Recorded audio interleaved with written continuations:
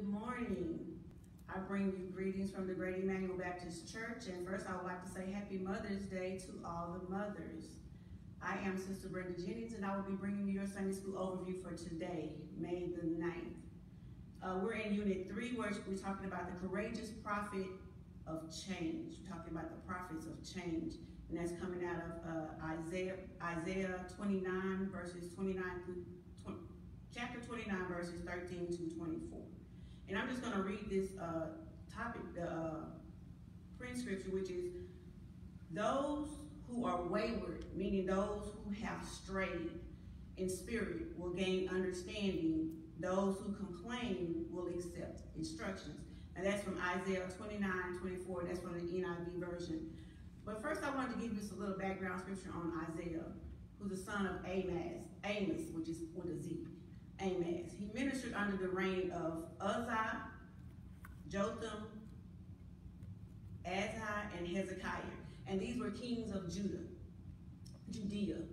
And it was the year that King Uzziah died that Isaiah received his calling from God for ministry. And during that vision, Isaiah responded to God's call. His question was, who will go with us?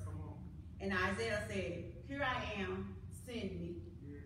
A lot of times we hear that call from God and we say, here I am, send me, but we're not really ready at that time. We're ready to hear it, but we're not ready to be available.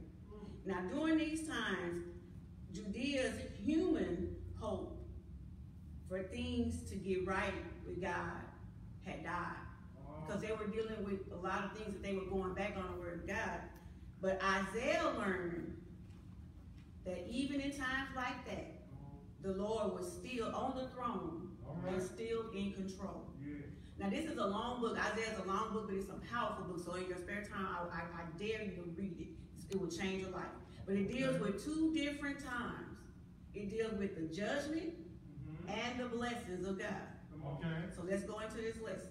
All right. Now, this lesson is talking about empty rituals are useless. Okay. Now, when I first thought about this, I thought about the word empty.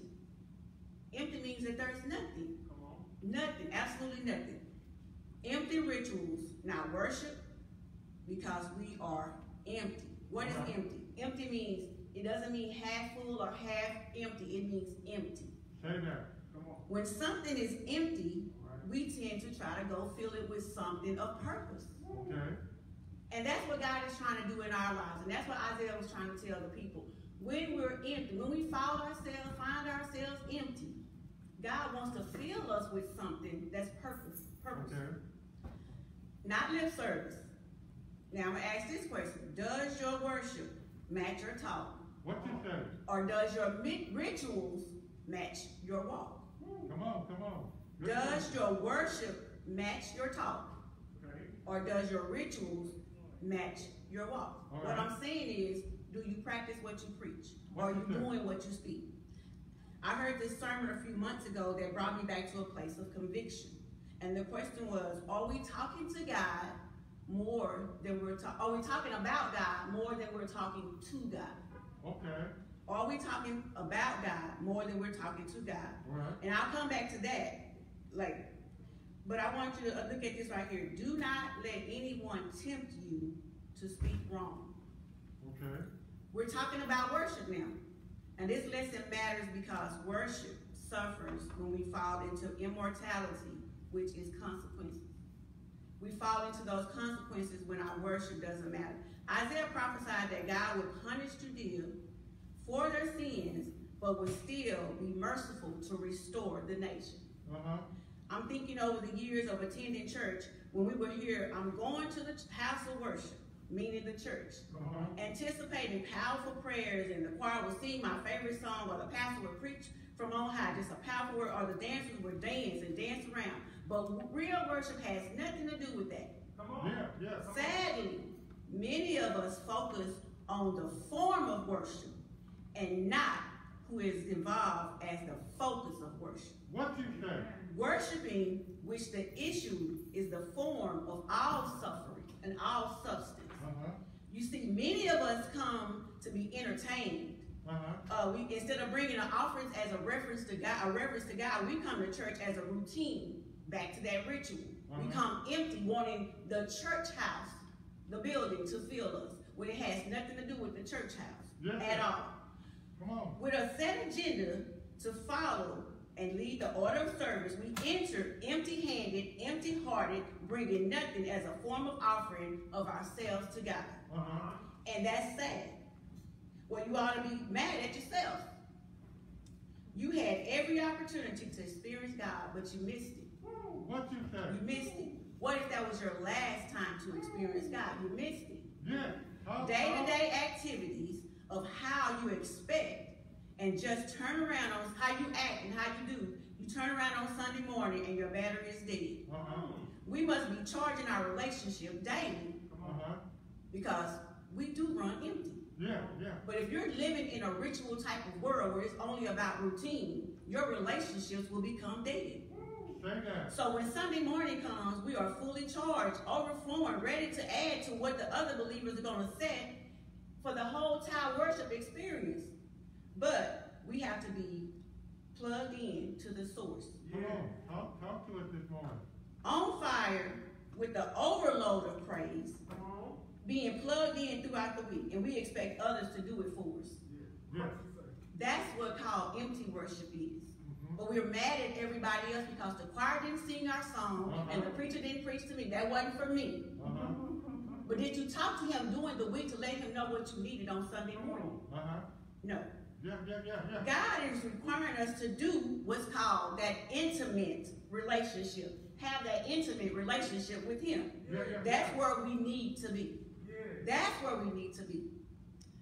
Judea was committed to ritual type of worship. They rejected obedience to God's commandments, and they had no interest in pleasing God. But they considered themselves righteous. How many times do we consider ourselves worthy, and we haven't put anything in? What you say? Because we have membership. Sounds like a, what do you call it, a gym membership or a club membership? I'm talking about the Christian membership, that belongs to Christ. They show up on Sundays or those special days for rituals of the Jewish faith and community. That's what they did. That's what we do. The question is, are we just gathering to go through the motion for public routine, for public sake, and there's no genuine worship to God? What you say? Because that's what Judea did. With no committed heart, just out of habits, rules, and traditions. What you say? When real worship is about entering God's presence and going into a place of a heartfelt devotion with God. That's between you and God. It has nothing to do with what everybody else has on or what they're bringing to the house of the Lord. Isaiah continued to warn them and declared that God had rejected the so-called wisdom and that God was aware of their empty rituals, how they twisted scripture and justified themselves, regarding themselves equal to God. Come on now. They had lost sight of God. It never said that God lost sight of them. Come on. They changed. God didn't. We have to be mindful that we say that God wasn't there for me. How do you know? When was the last time you talked to him? When was the last time you asked him intimately for something? Or when did you just go to him intimately without asking for anything? Speak to him. Just for saying, God, I reverence you. God, I thank you. God, I adore you. That's not empty. It has nothing to do with everybody else is singing. Their worship became routine. So empty. Empty. I know my granddaughter Parker, she always says, Mimi, can I have more drink? And I say, it's in your cup on the counter, because I leave their little cups on the counter. But she'll come back and she'll say, but it's empty. My Lord. That means she wants me to fill it with something of substance. Talk. Substance, something that she could use. God wants us to come to him empty so he can fill us with something he can use for his glory, for his people, for his edification, not for the world. Not for the world. As a result, they forfeited so many blessings. And they faced God's bitter judgment then. How many blessings do you think you forfeited? for not offering anything to God. Listen, when we need to see ourselves in this, you need to see yourself in it. See yourself in the scripture. See yourself. Look at this story and put yourself in that situation. I have a professor at school that always says, track the story. Yeah. Place yourself in the story. Yeah. Place yourself in that situation and look yourself in the mirror and say, God, that's me. Come on. And sometimes that's the hardest lie you can tell. Is to look at yourself and think, it's not me. Come on. It's not me. Yeah.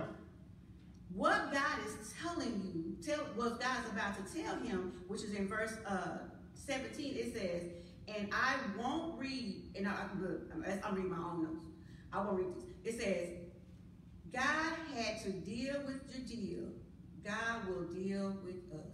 Yeah. Isaiah prophesied that God would someday intervene to transform Judea, reversing things for their good. God is faithful to his people. He's faithful. When they see among them and God among their children the works of my hands, this is verse 23, they will keep my name holy. They will acknowledge the holiness of the Holy One of Jacob, and they will stand in awe of the God of Israel. God's people would not participate in true rituals with empty worship. Because they have been transformed by God's grace. As I think about the pandemic, I think about God in Isaiah, that God sat us down for a whole year. And my thing I always tell people now is, we go back into worship the way we left. Come on. If we come back into the church house as the church, into the church house with the same routine, the same mindset, what have we learned in our sitting down time? Have we spent any time in God's presence asking him, what is the purpose of this? He didn't just shut us down to shut us down. He didn't shut us down to take people out of here. He shut us down because we were acting radical outside of him. What you say? We were acting just like those children of Israel. We was acting just like Judea. We was acting just like them. Right. And he needed to get our attention because we were basically going through the routine. We were going through the motion and doing nothing, gaining nothing for the kingdom of God. Because we would go home saying, I did my part. What you say? That is routine. That is ritual. Those are called empty rituals. Empty routines, a set agenda. On Sunday morning, we start at this time. And if you don't start at this time, you're late. And if you go over this time, you're out of order. When God says, when you say, God, have your way, that's no time limit on that. I've never been able to just pray and the Holy Spirit is speaking to me and I'm in tears and I'm there in the presence of God and just shut it off. I've never been able to do that. Because in God's presence, when it's not empty, you're filled from the bottom up. You can't sit still, your hands are moving, your body is shaking, your heart is fluttering. That's not empty because you feel yourself being filled from the bottom to the top. That's where we need to find ourselves. So when we walk into church on Sunday mornings, when we do open the doors, we're going to come in not worried about nothing, not about a seat, not about nothing, but being in the presence of God, doing absolutely nothing but seeking him and his glory. Oh, what a day that's going to look like. We get before God and he uses us as vessels filled to the top for his glory. But when we don't, there's judgment. There is judgment on that. We have the same opportunity that those people did, but we're letting it slide on past us because we're looking at the pandemic as a curse. There are blessings in this pandemic. There are times for us to get our lives right. There are times for us to get our families right. There's time for us to get our job thinking right. There's time for us to pray for those kids. Visit, call that friend. When it's all said and done and those things are truly taken away, all you're going to have is what you stand on for God. And if it's empty, trust me, you have nothing to run on. Yeah. Have you ever ran out of gas? I've never ran out of gas, thank God. Have you ever ran out of gas and couldn't go no further? Say that. That is not a good feeling. You're right. Not a good feeling when you run out of gas. You're right about The that. deeper the time for worship with the Lord, that's when the transformation comes. Come on. Yeah. That's the relationship. No one can encounter God through sincere worship and leave the same. You cannot. You can come in mad on Sunday morning but still filled because you're hurting behind something, you're grieving behind something. But I promise you, if you come in filled and God fill you to the top, you will be transformed in some type of way. You may still be hurting or grieving or whatever, but God is going to fill that place of void. Yeah. He will fill that place of void. And Isaiah was trying to tell them, a day is going to come where you're going to have to stand before God and he's going to judge you on those things that you have done and said. But his mercy endures forever. Yeah. His mercy, not your friends, because my circle is small. Not your friends. His mercy endures forever. Come on, sister, talk. His mercy. You can't go before God and not be changed. Sincerely, with a heart, with no motives. I'm talking about zero motives whatsoever. Not because you need something, want something, go to God sincerely with no motive. I heard this sermon a couple of months ago. It's out of Revelations. I listened to Stephanie Ike. It's spelled like Ike, and she's powerful. And I heard this message and it convicted me. It was in the book of Revelations. And as I was studying this lesson, I thought God was talking to Isaiah about transforming these people or whatever, but he also talked to the church, the 7 churches in Revelations. And I asked the question today, which church are you? Which church? Because he started out talking to the church in Ephesus. And he talked to those 7 churches in the book of Revelations in chapter 2. But verse 1 through 7, it went back the message. He said, Jesus condemned the Ephesians. He commends them, He commends them for their good works and their hard work and for their testing and teaching and how they tested the people that were speaking falsely. They knew of God. And the people were speaking falsely. They called them on it. And sometimes we don't even call people on when they're saying something wrong by God because we don't know ourselves. What you say? But God, but Jesus commended these Ephesians in the church of Ephesus. He commended them for their good works and for calling out those and testing those teachers who was doing this, whatever. And he did that, but then he went back. He said, y'all had lost your zeal. He also condemned them because they had lost their zeal for Christ. What you say? This same church who was doing these great things. And we see ourselves as a great beacon of light on this hill that we always say, of doing great things. But what is God going to say about great Emmanuel? What you say? You did good works. You drove out the false teaching and all this stuff. But you lost your zeal for me. Yeah. You have lost your desire for your first love. I'm not talking about your girlfriend or your boyfriend. You know how I remember so vividly how I felt when I first accepted Christ when I really understood how happy I was and how happy I was to come to church. And after a while, that started going down, and that was because of people. Come on. People. Talk to us. And sometimes people can do that. And at that time, being young in Christ, I didn't know that I had that direct relationship to God to go to him and tell him about these people. This music producer has this song called People. Deliver me from people. But God, deliver me if I'm one of those people. Yeah. People will tear you down. But have you lost your zeal for God?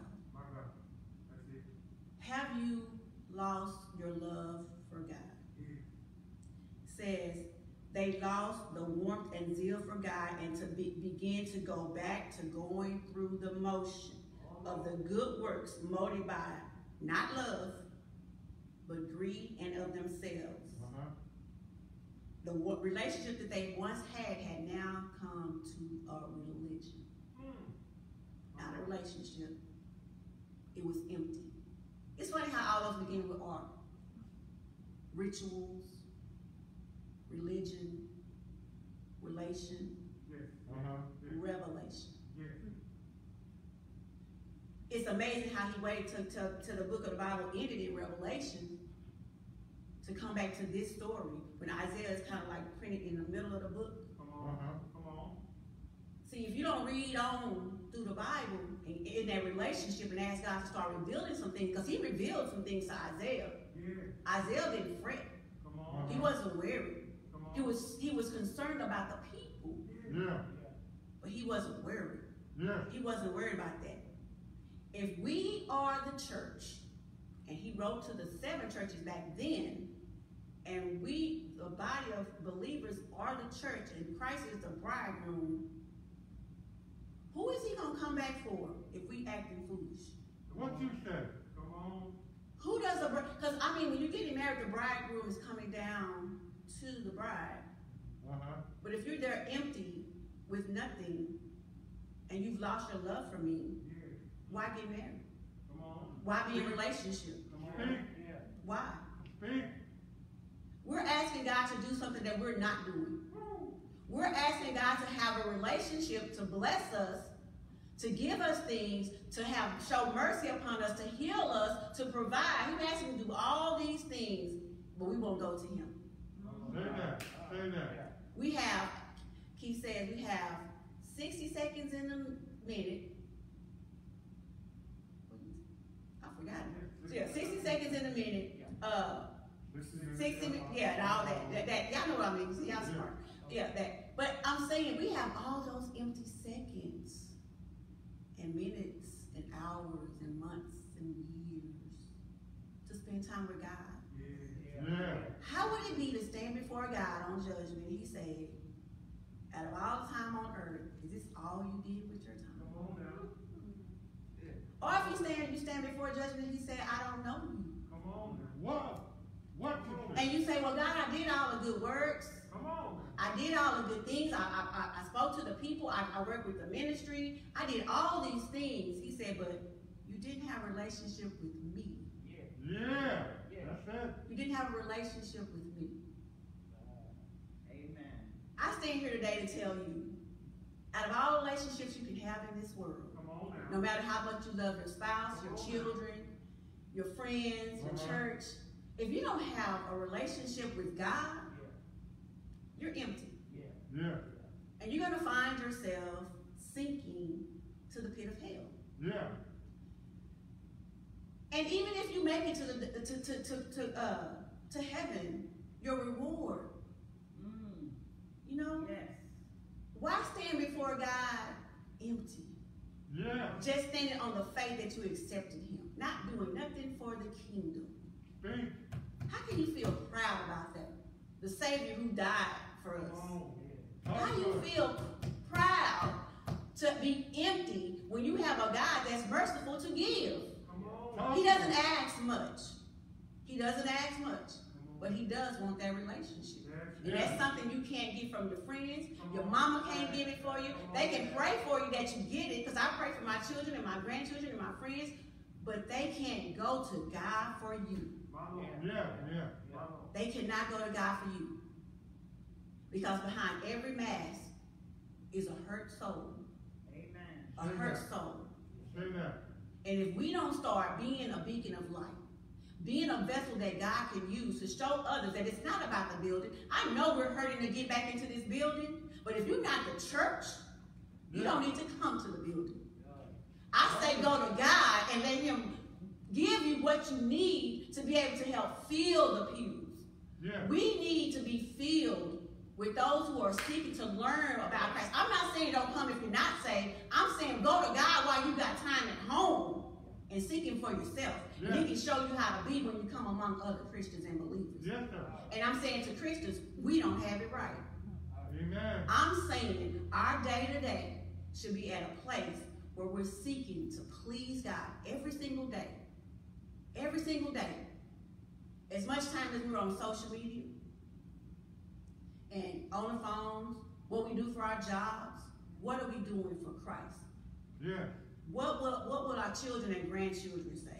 Where would they be if it came to a point where mama's not here anymore? Yeah. Have you taught them to pray? Uh-huh. Have you taught them to go before the throne? Yeah. And that's what Isaiah was telling the people. God is going to judge you on the way that you're acting. Say that. But he is a merciful God. Yes, he is. But you got to seek him for yourself. Yeah. You got to trust him for yourself. Yeah. You got to know that he is the only way. Yeah. You can't go through this and you can't go through that. You can't maneuver yourself. It's straight. Yeah. It's straight to him. When you start wavering, like he said, those who are wayward in spirit will gain understanding. That means when you off to the side and you're doing the wrong way, God can bring you back. Yeah. He will bring you back. Those who complain will accept instruction. That means that God, that's mercy. Yeah. That's mercy.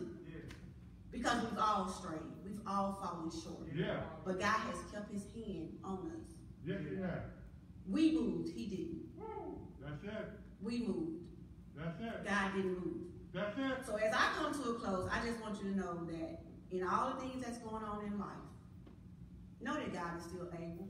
Yeah. And that God is on the throne. He is in control. Not this pandemic. Not who's in office. Yeah. God is in control, and he knows what's going on. He knows about your needs. He knows about your concerns. But just like the children of Judea, he will condemn those in the wrong, but he will show mercy. He has mercy, but we have to seek it. Don't come into the house of God empty with just rituals. Think about your time that you're at home before you come back to the house of the Lord. Think about the time that God has sent you down. Spend some time with God. Spend some time with God. Let's pray. Father God, we thank you, Lord, for this opportunity to stand before those to speak your word, dear God. Lord, I come to you, Lord, thinking that something I may have said or something that they may have read, God, that will be able to fill their lives, God. They may go on a little bit further, seeking you to fill them day to day, dear God. Lord, we come right now as empty vessels, Lord, asking you to fill us from our feet down to the top of our head, Lord, that we may be able to be vessels for your glory, dear God, not for ourselves, God. Lord, as we go on into this worship service, dear God, I pray that, Lord, that someone might hear your word and hear your calling and be saved, Lord, by something that is said or done. Let a heart be pricked. Let a heart be softened. Soften our ears, dear God. Let us hear from you, God, on today, God. Yes. Lord, we thank you for the opportunity, God. We don't count it, Lord, as in vain, dear God. We pray that you get all the glory and all the things that we say, things that we do. In Jesus' name, amen. Thank you. Beautiful job. Beautiful job.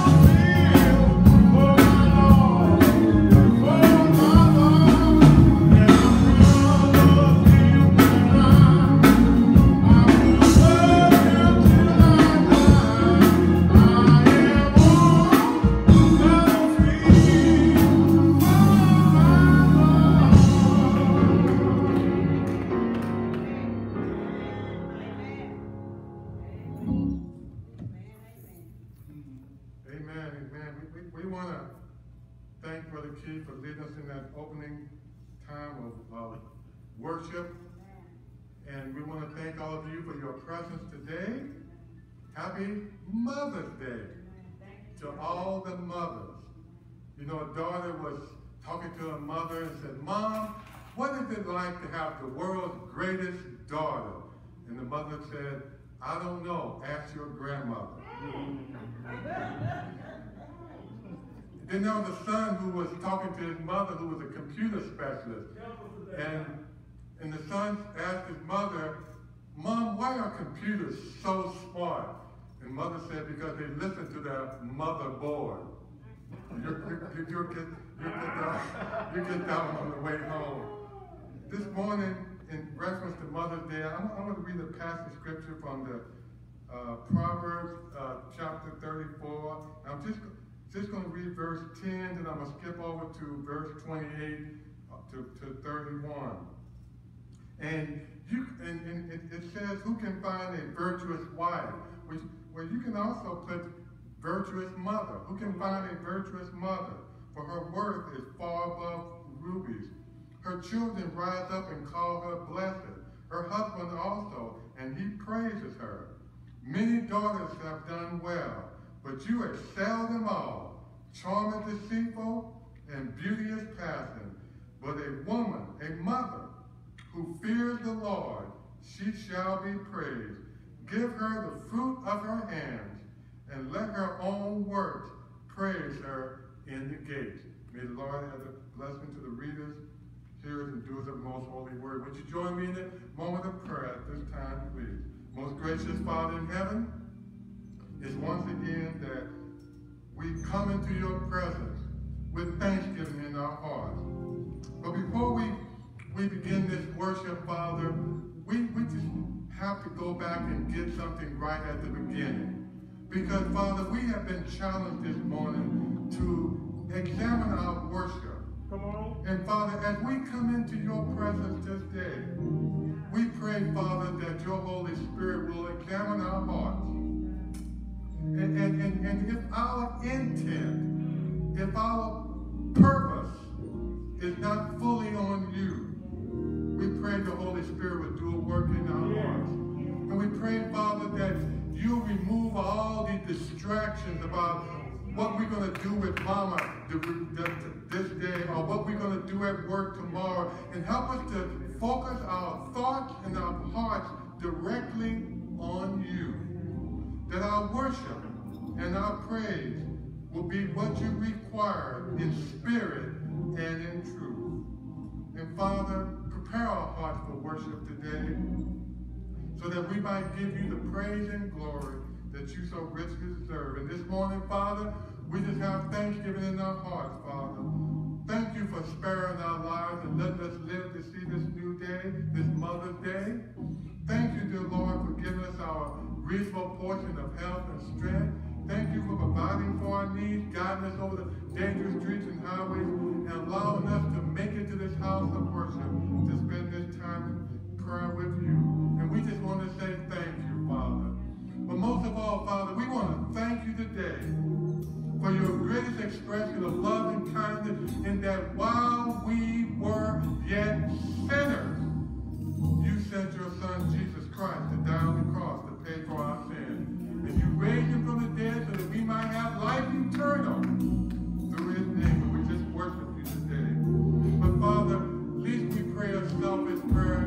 We pray for those in our family who are sick and suffering right now. We pray your healing hand will be upon them. We pray for those who don't have their mothers with them right now. Maybe on last year at this time, their mother was with them. But right now, this year, they're celebrating Mother's Day without their mother.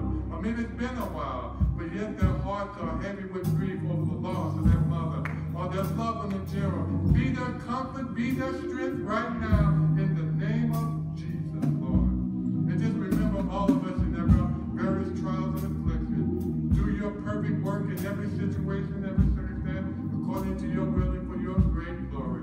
Then pour out your spirit on this service. Anoint everything that we do. Anoint the worship, singing, and touch the man of God who's going to stand behind this sacred desk to preach your word. Fill it with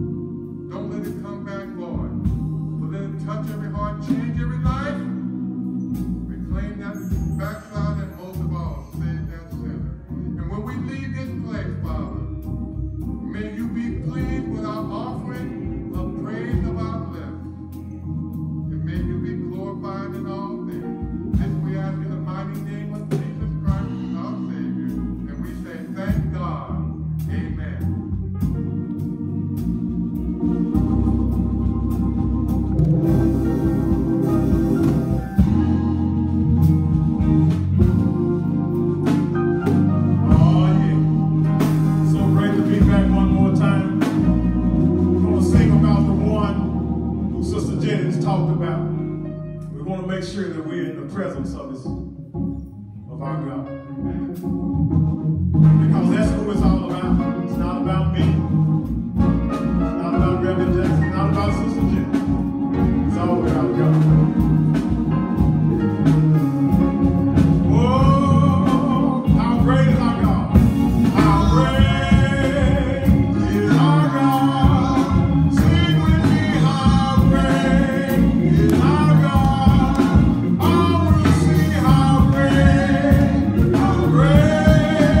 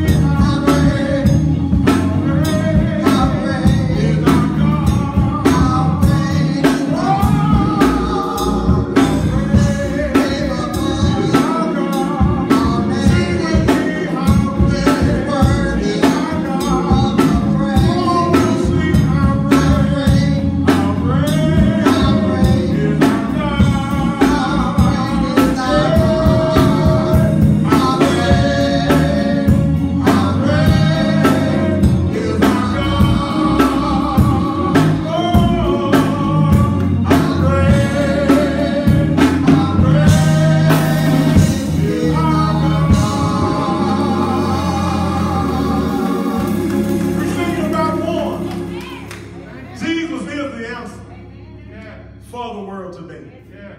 And above him there is no other. Yes. Because Jesus is the way. Yes.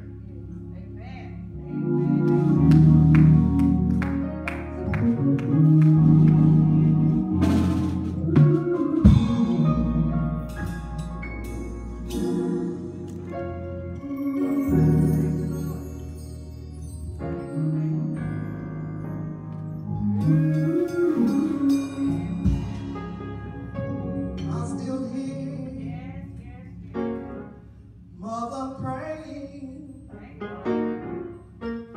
I'm still here, Mother praying.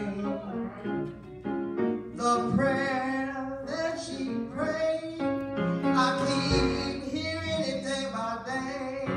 I still hear Mama praying for me. Oh, I'm still here, Oh, yes. Mama praying.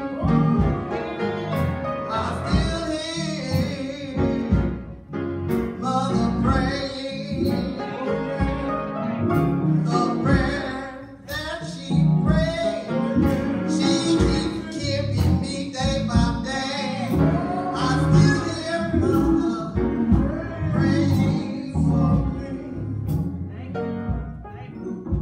Amen, amen. Thank you so much for that. You know, I still hear my mama praying while my daddy was whooping me. So I definitely hear my mother's praying. You know, I feel so much better now. I feel so much better now. Sister Jenny got me off the hook. Did y'all paying attention? Sister was speaking today. At the end of this sermon, if you walk away and say that preacher didn't preach, I didn't get anything out of that message. She said you better check yourself. You better check yourself. So we just want to think I feel so much better. I'm off the hook now. Might not be my fault. You know, there was a man who was visiting a friend who had a horse farm. And as he walked around and looked at the horses, he saw them prancing around with their heads upright and their tails out. And he couldn't help but ask his friend, he said, "Why are your horses so happy?" And the man said, "Well, it's probably because for the most part, they live a purely stable life." You get that on the way home. Then there was a gentleman who complained about the person who he played tennis with. And they said, "Well, what's the problem with the person you played tennis with?" He said, "My opponent must be not happy with my serve. He keeps returning it." And then someone asked this question: how do we know that referees are happy? Simply because they whistle while they work. Well, it sounded good in rehearsal anyway. But the ancient philosophers, particularly the Greek philosophers, they was trying to find unity in the midst of diversity. And they was wondering, what is it that all human beings, though they come from different races, different backgrounds, different cultures, what do they all have in common? And they observed this one thing, that all people, regardless of where they come from, want to be happy. And the Greeks had a word for that called eudaimonia, which is not just happiness, but well-being.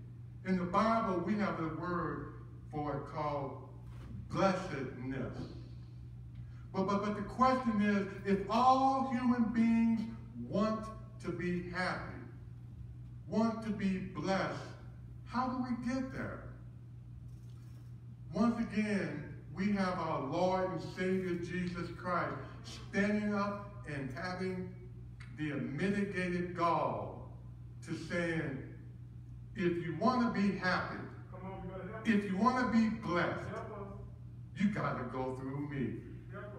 I invite you to open your Bibles to the 10th chapter of the Gospel, once again as recorded by the Apostle John. And I want you to look with me at verses 7, 8, 9, and verse 10. Now, I will be reading from the New King James Version of the text. But you read from whatever version you feel most comfortable with, because it's essentially going to say the same thing. And I want to invite those of you that at home watching it virtually, would you stand at home in reverence to the speaking of God's word, as well as those who are in the sanctuary? You're not standing for me. You're standing in reverence of the reading of the word of God. John chapter 10, beginning at verse 7, you will find these words recorded. Then Jesus said to them again, most assuredly, I say to you, I am the door of the sheep. All who ever came before me are thieves and robbers, but the sheep did not hear them. Verse 9 says, I am the door. If anyone enters by me, he will be saved and will go out and find pastures. This day, for a moment, thank you very much, you may be seated. Thank you. So, this moment, I just want to talk to you about I am the door. I believe in the King James Version, it uses the word gate. But it's speaking about the same thing. Something that allows you access or exit from a structure. Now, we are in a series of messages where Jesus is declaring something exclusively about himself.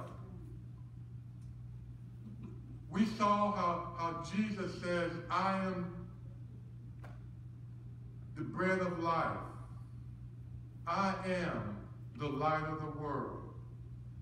And now he's going to have the unmitigated gall to talk about I am the door.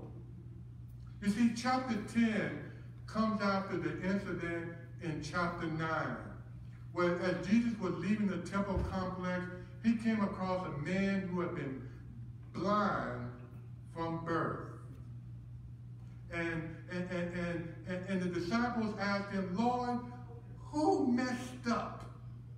Who sinned that this man was born blind? Was it his parents? Or did he do something? But Jesus said, neither.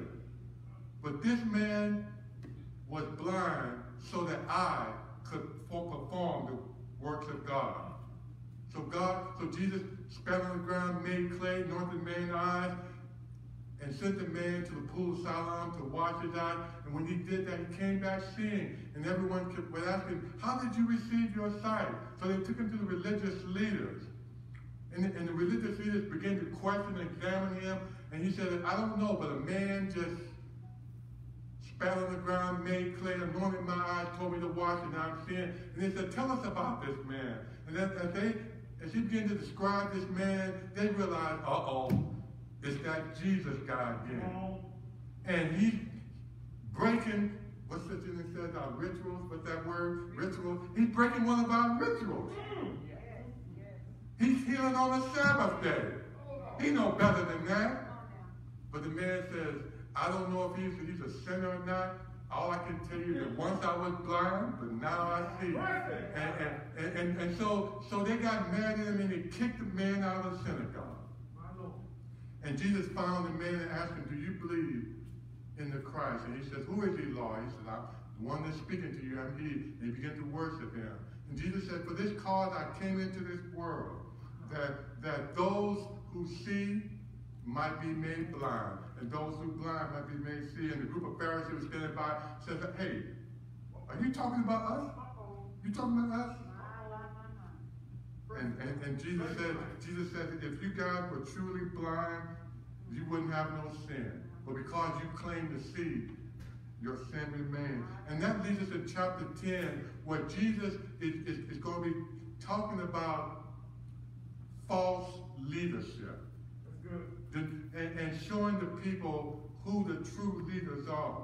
And he's going to use the analogies of sheep, shepherd, and a doorkeeper. Okay. And in our first verses, he's talked about, the sheep enter in by the door, and the doorkeeper keeps them. And then when the owner of the sheep comes, the doorkeeper opens the door and lets him get his sheep. But he says anybody else who comes in any other way is nothing but a thief and a robber. And he says the sheep won't follow them. Because and I'll talk more about this when our next talk about Jesus and the Good Shepherd. You see, sheep can be trained to only respond to their master's voice. And a stranger they will not follow him. But Jesus is using this analogy to really talk about true leadership. And these guys didn't get the point. So in our text today, he says, most assuredly I say to you, I am the door of the sheep. Now the three things I want to talk about real quick, and then we all can get out here and go celebrate Mother's Day. Okay. First point I want to talk about, Jesus, the only door. Okay. Now, we talked about this, and I know you probably tired of hearing about the ego and me of Jesus. That whenever Jesus says ego and me, what follows after that, Jesus is saying that I and I alone am this. And in this occasion, he's saying that I and I alone am the door to the sheepfold. In other words, the only way you're going to get to the sheep, you got to get through me. Now, in ancient Bible times, sometimes when the shepherd couldn't get his sheep into town to the sheep pen, he would find maybe a cave or a canyon where he could put his sheep in, and then he would lie down in front of the entrance. He would be the door, and saying that if you want to get to my sheep, you got to get through me. And so when Jesus said, I am the door of the sheep, Jesus said, no one can get to my sheep except they go through me. Now, who is this sheep he's talking about? He is not talking about humanity. Because while all human beings come from God, not all human beings belong to God. Listen to Psalm 100 and verse 3 where it says, know that the Lord, he is God. It is he who has made us and not we ourselves. We are his people and the sheep of his pasture. And so David clearly understood that if you belong to God, you one of his sheep. And if you one of his sheep, then you belong to Jesus. And Jesus is the door that protects you from all those who would harm you. But when we talk about the door that Jesus is gaining us access to, we have to remember that when Adam sinned, he caused all mankind to go astray from God. Isaiah 53:6a says, all we like sheep have gone astray. We have turned everyone to his own way. But the Lord laid the iniquities on his son. In other words, ever since Adam sinned, people have been looking for the way to find happiness. To find that sense of well-being. To find that sense of joy. And Jesus says, if you want to find happiness, you have to go through me, because I am the door of the sheep. And if you belong to God and you have no peace in your heart right now, you have no joy in your life right now, you need to go through Jesus. You won't find it anywhere else. Because not only is Jesus the only door, but Jesus is the real door. Look again with me at verse 8. All who ever came before me are thieves and robbers, but the sheep did not hear them. Now, this is where Jesus is denouncing the religious leaders. And in the Greek, the word before is pro. Now, normally we think pro means before in the sense of time and space. You know, someone is standing before me in line at a checkout counter. The checkout counter, that's time and space. But you see, this before can also mean before of another kind. Someone that came before someone else claiming to be that person.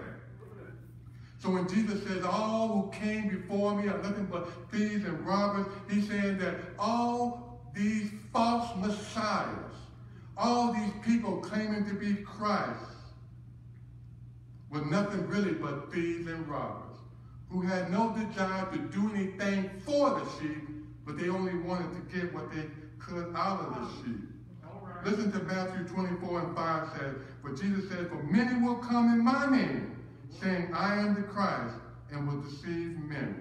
Then he repeats the same thing in verse 24 of that same chapter. For false Christs and false prophets will rise and show great signs and wonders to deceive, if possible, even the elect. And even in our day and time, we have seen these words of Jesus come true. How many of you heard of Jim Jones? And how many people he led to their death? How many of you remember the David Koreshes and how many people he led to their death? Jesus said, you're going to always have these folk jumping up and saying, you want to find happiness? You want to find joy? You come through me. But Jesus says that if they're not me, then they're nothing but a thief and a robber. But you see, the wonderful thing about this is that if you truly belong to Jesus, you can never ever be truly deceived by these false messiahs. Because 1 John 2:20 says, but you have an anointing from the Holy One, and you know all things. You see, when you receive Jesus Christ as your Lord and Savior, even though you are a baby Christian, you are baptized with the Holy Spirit, and you have a false Messiah alarm system in you that built inside you that goes off and says, there's something not right about this guy. There's not something not right about this person and what they're saying. So if you ever get deceived, what does Brenda say? It's your fault. Because you let yourself get deceived. But Jesus says, those who truly belong to me, even though they have all these guys claiming, said, hey, follow me, join my church, join my ministry, join my group, and I'll lead you to the path of happiness. There's something inside you that says, that's not it. There's something inside you that says, Jesus is the only door to happiness. That if I want to be happy, if I want to be blessed, I want to be well off, I've got to go through Jesus. So not only Jesus, the only door, not only is Jesus, you know, the real door, but guess what? And I'm almost done. I'm almost out of here. Hopefully you're not getting sleepy, because if you bow your head and look up, I'll be sitting down. But Jesus is the right door. Okay, look with me. I'm still working with the text. Pastor said, I'm still working with the text. I know you're looking down. I'm still working with the text. That man's still watching me. It says, but what you doing, my people? Okay, verse 9 says, I am the door. If anyone enters by me, he will be saved and will go out and find pasture. Now, many of you, or some of you, probably most of all of you, know about this popular game show called Let's Make a Deal. Okay. And in fact, I think our own Reverend Billy Williams was on that show. Right. You know, he was on, what's the other one? Price is Right. Then they went over to the next studio. They were part of that. But he didn't get selected. I think his cousin did, or someone like that. Anyway, you know, the premise of the show is that the host offers people different things, and he tries to deal with them something better. He might ask you to stand up and say, here's $1,000. Now I tell you what, you can either keep the $1,000, or you can have what's behind door number 1, or you can have what's behind door number 2, or you can have what's behind door number 3. And you see, then it becomes your responsibility to choose the right door.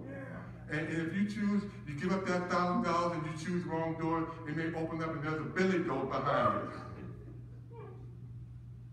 But you see, the good news is that when you choose to give your life to Jesus, you've already chosen the right door. Because Jesus said, I am the door. If anyone's entered by me, he will be saved. You will choose that door that leads to forgiveness of sins and life eternal in his name. You will receive salvation. You'll never go through the door of Jesus and pick the wrong door. If you choose Jesus, you'll choose the right door. And notice what Jesus said. Only through Jesus can you enter into salvation. Jesus declared the same message that we're going to talk about this in this series. In John chapter 14:6, you know what it says. Jesus said, I am the way, the truth, and the life. No one comes to the Father except through me. If you're looking at all these doors out there and all these doors saying, go through me and you will have life eternal. In fact, I'm reading a book right now in preparation. Hopefully they'll give me this assignment. But it's always good to be prepared. I'm reading a book on world religions because I'm hoping that somebody will hire me to teach world religion. But I'm reading through this book right now, and I'm reading about all these different religions and all these different religions saying, if you want to have life, if you want to have happiness, if you want to have joy, come through me. But Jesus says, if you really want to have true joy, true happiness, true peace, true victory, true success, I am the door. You got to come through me. Because Acts 4:12 said, there is no other name under heaven given by men by which we must be saved than the precious name of Jesus. So Jesus said, if you come to me, you will be saved. But here's the sweet part of the deal. Look at that last part of verse 9. And will go in and out and find pasture. Now, what Jesus is not saying, he's not saying you come into him, then you go out from him. When he says go in and come out, he's saying that when you come through him, you have an open pasture land where you can roam all over the pasture land. And wherever you roam, you're going to find green grass, fresh, still water to drink, everything that you want, no matter where you roam in my pasture. So if you want to have happiness, Jesus is the only door. Jesus is the real door. And Jesus is the right door. Because you see, only Jesus Christ went to a hill called Calvary. Only Jesus Christ had a crown of thorns pressed upon his brow. Only Jesus Christ had his hands and feet nailed to that cross. Only Jesus Christ suffered and shed his blood to save our soul. And only Jesus Christ got up 3 days later with all power in heaven and earth in his hand. It was only Jesus. So if you today said, my life is so miserable, I'm so depressed, I'm so lonely, I'm so empty, I wish I could find happiness. I wish I could find joy. I wish I could find peace. Jesus says, I am the door. You come in through me. You'll not only be saved, but you'll be able to go around and find everything that you always wanted. But it's only through Jesus. It's only through Jesus. So my brothers and sisters, don't let these other things deceive you. There's only one way to find happiness. Only one way to find peace and joy is through a relationship with Jesus Christ. My sister Brenda already gave my invitation, so I'm just going to piggyback on that. See, we're going to get out here early thanks to her. She did most of the work. But if you find yourself empty in your life, if you find yourself lonely, if you find yourself unfulfilled, you need a relationship with Jesus. I've told you this sometime before, that in my teaching, students from all over the world, that when we come to the discussion of the existence of God, that's when I find out where all my students are. I find out those who believe in Jesus. And I find out those who don't believe in Jesus. I even find out those who just don't know. But one thing that I've discovered, that those who don't know Jesus Christ, they have written me some very sad and depressing papers. Because they talk about how empty their lives are. And how some have gotten into all kinds of stuff searching for happiness. But see, as a public professor, I can't say anything to them. All I can pray for them. But I can talk to you right now.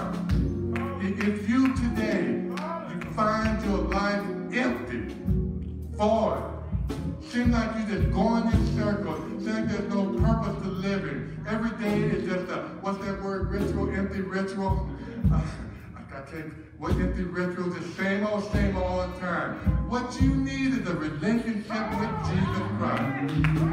What you need is come in through Jesus Christ, through faith in his name, and believe that he died on the cross to pay for your sin. And your life will have meaning. Your life will have purpose. So this day, as we extend this invitation to discipleship, I want to challenge each and one of you and ask you this question. Are you happy right now? I know you might be going through stuff, but Jesus Christ said, my peace I leave with you. Not as the world gives, but as I give. That in me you can have joy. So even in the midst of what you're going through, you can still be happy because you have Jesus. But if you say, preacher,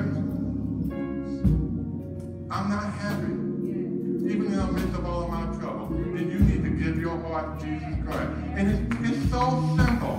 All you have to do is bow your head, confess with your mouth the Lord Jesus, and just believe in your heart that God raised him from the dead.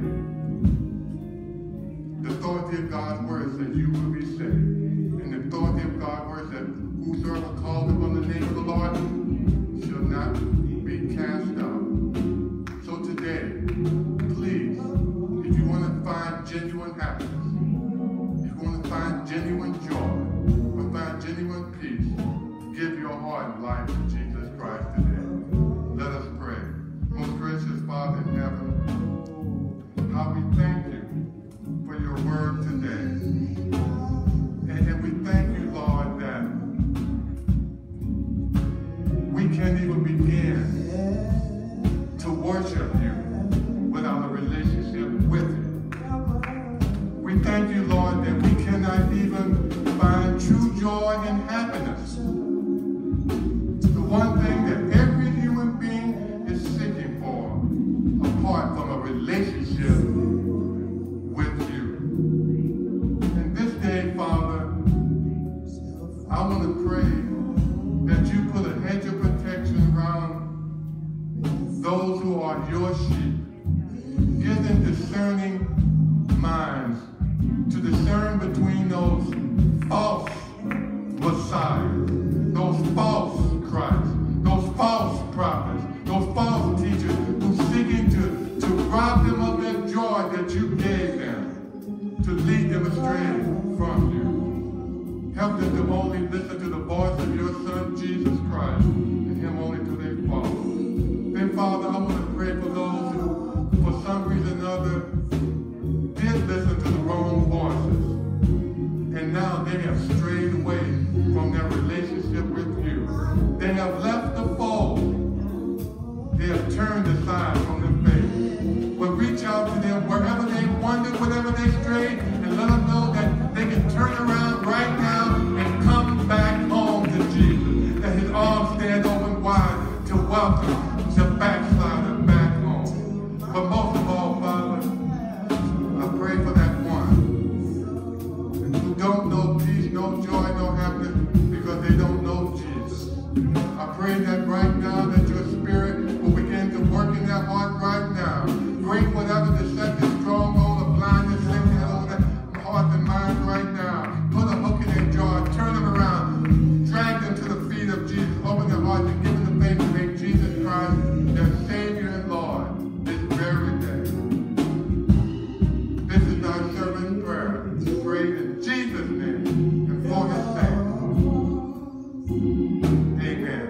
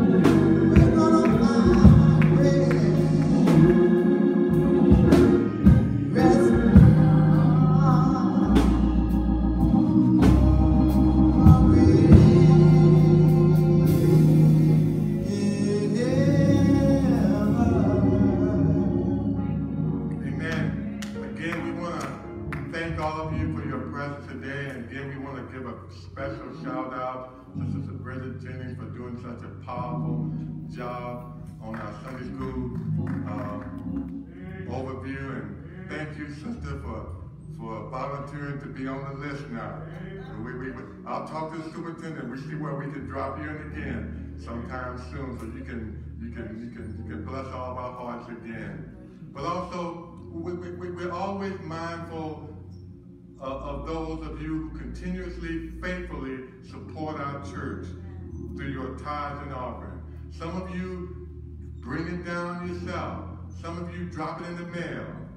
Some of it we come and get it, which we don't mind. And then those of you who use our Givelify app to send your offerings in, we just want to say thank you so much. And if you allow me, before we have our closing remarks and benediction, would you allow me to just pray God's blessings upon you for your giving? Would you bow just briefly for me?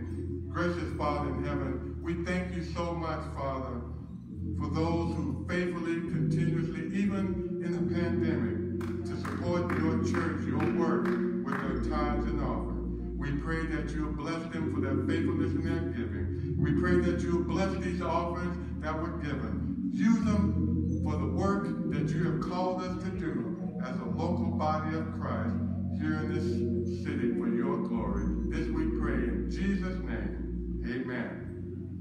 At this time, Reverend Williams is going to come and share something with us, and then you go ahead and give the closing benediction while you're done. Everyone said amen. Amen. Truly, we are thankful to be in the house of the Lord to share this second Sunday, amen, of May, and we thank our presenter for Sunday school, amen, wonderful job, and we thank this dynamic preacher who always provokes thought in his message, and we are yet concerned with our own lives after hearing it. Amen? So we thank each of our members for your support and all that you've done, but we do have just a couple of announcements by way of things that are happening at our church. Thank you to Brother Jennings and the deacons for steering everything that happens. We do want to get together as a church.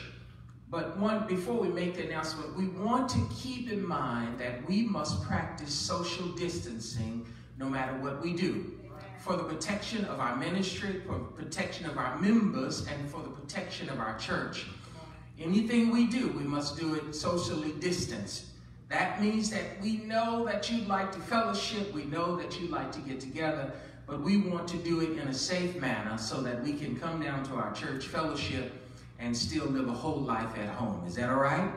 Amen. With that being said, what we're going to do on the first Sunday in June, which is June the 6th, we're going to have our first social distancing service on the parking lot of our church. Amen? Now, in this parking lot service, we're going to respect boundaries, that 6 feet rule, but we're also going to give you the option of staying in your car. We'll park your car in a place in which you can enjoy service together, fellowship, and give those air hugs from your seat. Amen, man. And we'll probably have some seats outside that are socially distanced. So mark it on your calendar. We are headlining this as Back to the Basics. Amen. Corporate fellowship. So we're looking forward. Our men will lead out and take part in helping us put this together, safely get us on the parking lot, and then safely get us home. Amen. So please, please, please look forward to announcements coming this way. But it's also going to be a time of us inviting all of our members back so that we can see your face. Amen. We have missed your face. We have missed seeing you. And we want to see you here on our parking lot service. This will be one. We are making plans to have a soft intro into our building just to make sure we're ready to do that. Amen. But as a highlight, in order to get us not just physically ready, spiritually ready, on this Wednesday we'll have our first Bible study setting, video by video. So at 7 p.m., we will go on Facebook with our first Bible study. So join us on our Great Emmanuel page so that you can be there to celebrate what God is doing in the life of our church on Wednesday night. Can I have you do that for us? Amen? Amen.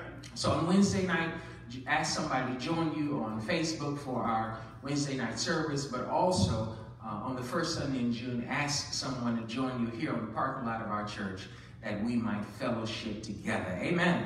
It's going to be some old time singing. Y'all know I love some singing. Amen. It's going to be some old time preaching. and it's going to be some new age fellowship. So we are looking forward to getting back to the basics where we worship the God that he has been for so many years. Amen?